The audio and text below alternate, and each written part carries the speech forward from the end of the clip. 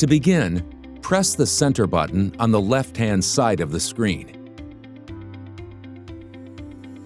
Next, press the Enter button to go into General Settings.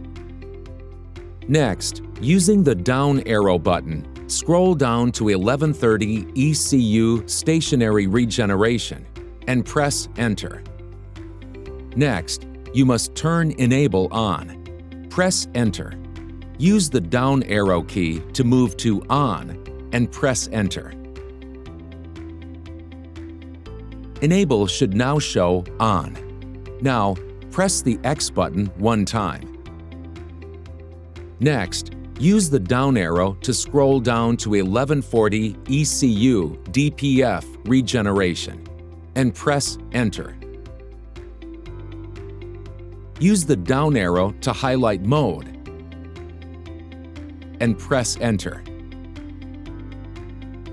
Now, press the up arrow and change from Automatic to Forced and press Enter. Next, press the X button twice.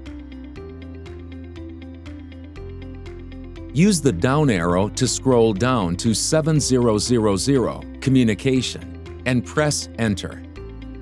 Press Enter to go into Service Regeneration. Press Enter, then use the down arrow to turn Enable on, then press Enter. Press the X button 3 times to return to the main screen. Now, press the green Start button and allow Unit to run through its service regeneration.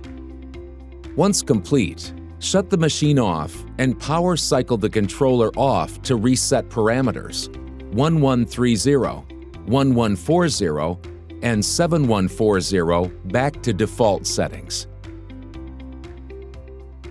Please refer to the unit's instruction manual for additional information. Questions?